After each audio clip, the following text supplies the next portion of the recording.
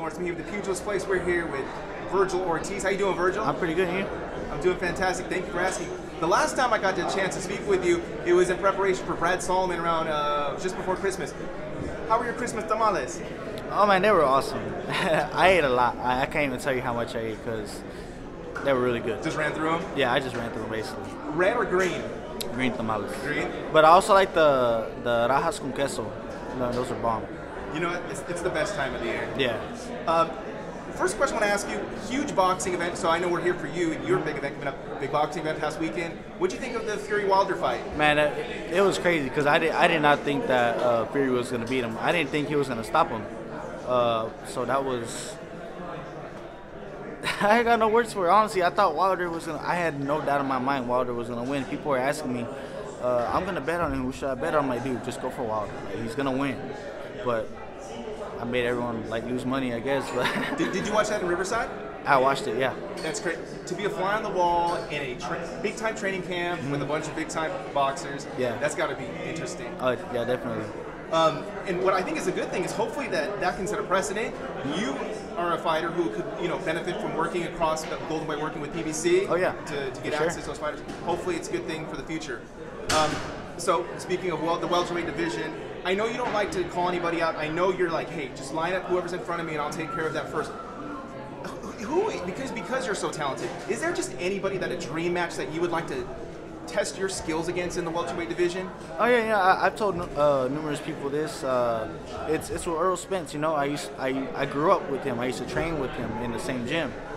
We've had the same trainer for a little bit, and I was 10 and he was like 18, 19.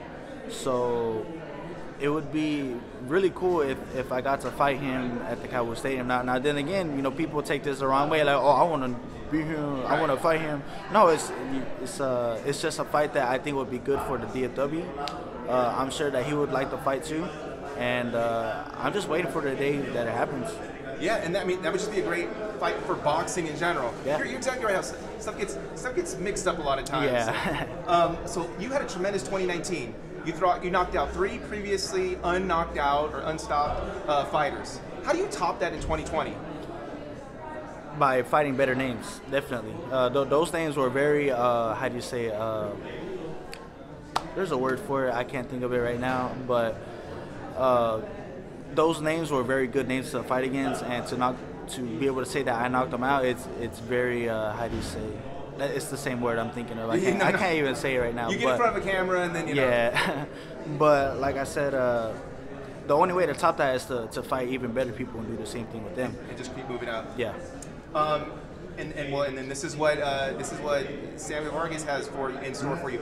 But you were at the fight last weekend, or 2 weekends ago, for Ryan Garcia, and Alexis Rocha fought the common opponent, Brad Solomon. And I think a lot of people looked and said, man, we need to move that win up in Vergil's column because of how you easily dispensed of him. When did you find out as a fighter that you just had incredible power?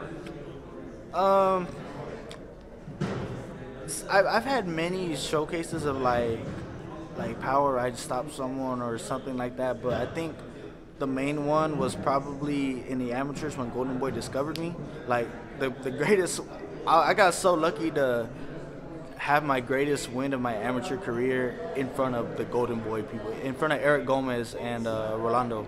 That was extremely lucky, and I'm glad that they got to see that, because if they didn't see that, I most likely would not be here where I'm at right now. Timing is everything, and when you see greatness, you can't deny it. You're like, that's different than everything else I see. Yeah.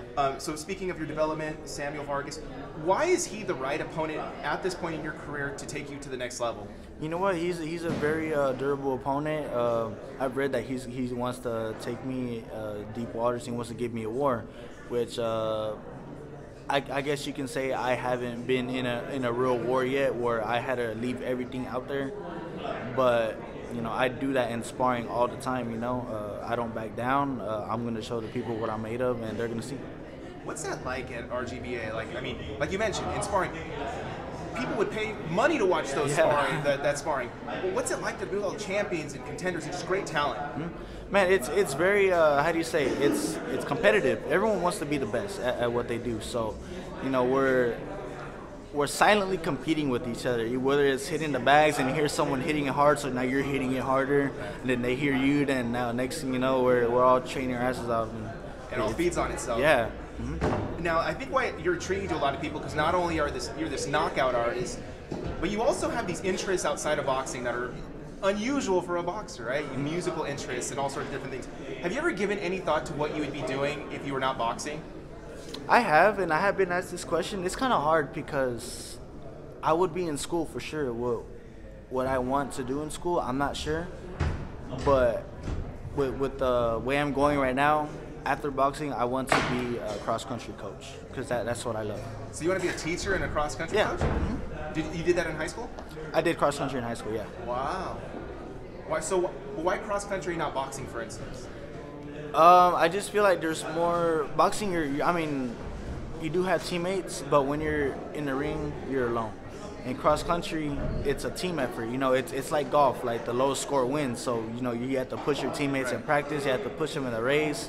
The bus rides to the cross country meets, man. Those are everything to me. And eating together afterwards, the whole thing as a whole it meant a lot to me. Wow, that's fascinating. Last time I talked to you, I asked you what you did in Riverside for fun, and you said, like, nothing. There's nothing to do. Run, I think is what you said? Yeah. Have you found anything yet?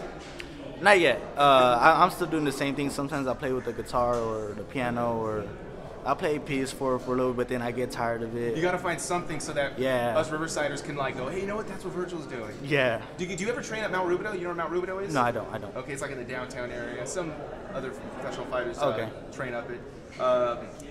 And how about a nickname? Are any closer to a nickname for you? Not yet. No, I've had some people throw some suggestions at me, but if you're throwing suggestions at me, then it has to be given to me for something special almost. Like it has to mean something, not just because someone gives it to me. Yeah, it has to mean something. Like organic. And yeah. You're a deep cat, Vergil, and as well as a dapper dresser. Thank you so much for the time. Why should fight fans why should fight fans watch your fight on March 28th, it'll be in Inglewood, California? Why should they watch? Well, first of all, it's going to be a very good fight. Two people who want to be a world champion. I've seen him fight before. He definitely throws. He stays in the pocket, and he's ready to give me war, and I'm war ready.